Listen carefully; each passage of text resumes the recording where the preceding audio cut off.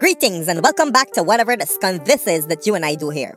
The Chief Justice ruled that GCOM's Region 4 returning officer's declaration of unverified results was unlawful and ordered that the lawful verification process be continued tomorrow, March 12, 2020. Before I get into details about that, I want to share my thoughts. Most of you believe, and rightfully so, that I'm non-partisan. When this channel was created, it was to expose things that were being kept in the dark by traditional media sources because of political correctness. For example, if it weren't for me, none of you would have known that Otisha does boggle little boys. I've always had a problem where I talk about a subject and give clean facts, and some people accuse me of being biased because the news does not fit their ears. When I talk about what the PPP did in the past, you hear I'm pro-PNC. When I speak about the government giving us the shaft, you hear I'm pro-PPP. The truth of the matter is, both PPP and PNC are looking for me to clap two hatbacks in my skunt.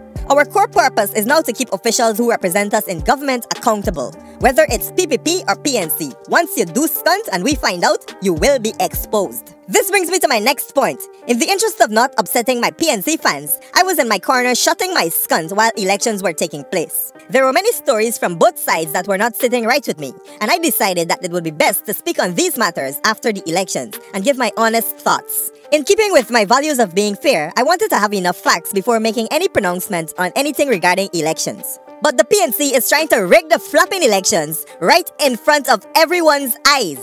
I cannot see something is blue and hear someone telling you it's black. I, unlike all the PNC supporters who hate Jagdeo so bad that they are willing to stoop below low, cannot be a hypocrite.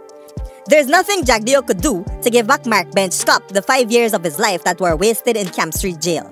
There's nothing Jagdeo could do to take Jumby's lowly out of Maria's pokey. And though Mark is my friend and I felt his pain, I cannot allow Mark to corrupt my sanity. Jagdeo cannot go back in time and undo the victimization of Gordon Mosley after he lose Kwame Mackay and Nia Soban on him. And though I understand the shame that Gordon went through, I cannot allow him to corrupt my sanity. There's nothing Jagdeo could do to bring back the black youth that were killed while he presided. And Jagdeo had one of the most corrupt cabinet, starting with Leslie Ramsamy. To watch the PNC rig an election in 2020 and rob Guyanese of the right to choose who they want their leader to be is a disappointment to many, including me who helped get them elected in 2015. It was time for a change then, and it is time for a change now. That's why we have elections. So please, Mr. Granger, release this nation. You nor anyone from the PNC do not own Guyana. Guyana is owned by all Guyanese. You have insulted our intelligence for too long, and we quite frankly no longer have confidence. Now back to regular programming. Here's an update from the newsroom on what transpired in court today.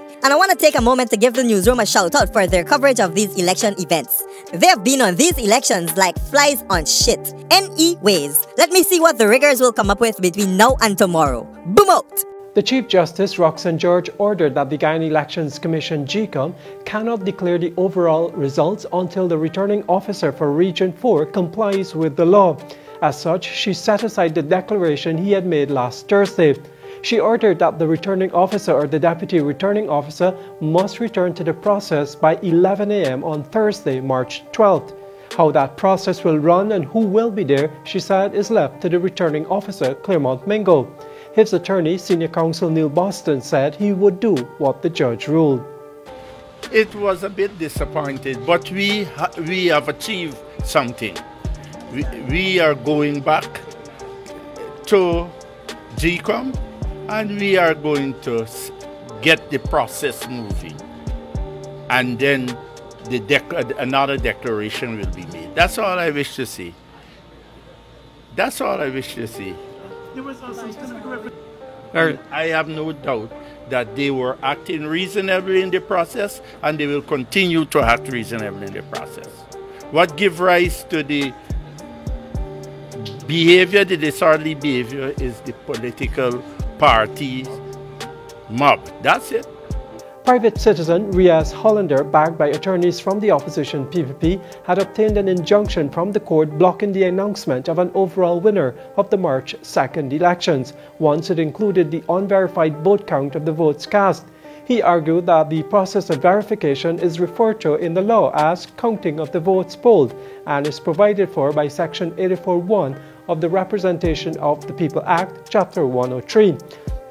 The law states that the returning officer shall, in the presence of such persons entitled to be there, ascertain the total votes cast in favor of the parties. Section 86(1) lists the persons who shall be present at the counting of the votes. These persons include A.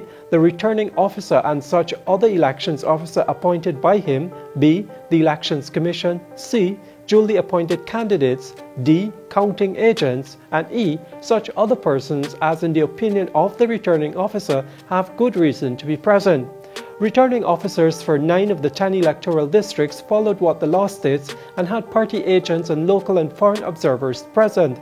The judge ruled that the provisions are designed to ensure transparency. District 4 had 879 polling stations, but the returning officer only allowed persons to be present for the tabulation of 421 statements of poll and aborted the process after. He then declared the votes counted. People have to understand that there is a democracy at work, and when political parties lose an election, they have to accept the results. In 2015, the PPP were told that they lost the elections and they accepted the results. No one broke up the process, and that is what you have here. Hopefully now one can only trust the RO will carry out his instructions. It is not clear what happened with the statements of poll from Region 4 after the police ordered everyone out of the building. The attorneys have these comments to offer on that issue. Let us hope that the statements of poll have not been tampered with. You know, the building has been under surveillance. We were locked out of the building, so I don't know what is happening with the statements of poll. And hopefully the observers and the political parties will have an opportunity to be present at the process. I see some heads of state from CARICOM are here. Hopefully they oversee the process, and we can remove the suspicion that is attached to the process and the system. No, none, not at all. And it will not be compromised. The Chief Justice in her ruling said she was saddened that the matter was being addressed all over again 2 decades after a similar ruling by then Chief Justice Desiree Bernard. I quote, "The role of the Elections Commission and its staff is to take such action as appears necessary to ensure impartiality, fairness and compliance with the provisions of the Constitution and any other acts of Parliament. In the present volatile situation which pervades our country, no effort must be spared to assure everyone that the process was fair and impartial. Lingering doubts that hang like a sword of Damocles over the head of the Commission must be removed. Confidence in the electoral process must be restored. This is essential. This is absolutely essential if we as a nation are to move forward and strive to heal the wounds that divide us. Let fairness pervade all of our actions at all times." End quote. I could not have said it better. I would add that going forward, all must strive to encourage respect for the other. While elections are often fraught with anxiety and sadly even a lot of hostility, it must be remembered that the election staff are human and they must be treated with respect. Leaders of the respective political parties must encourage their supporters to be civil, respectful, and responsible. The integrity of our nation demands that we act responsibly.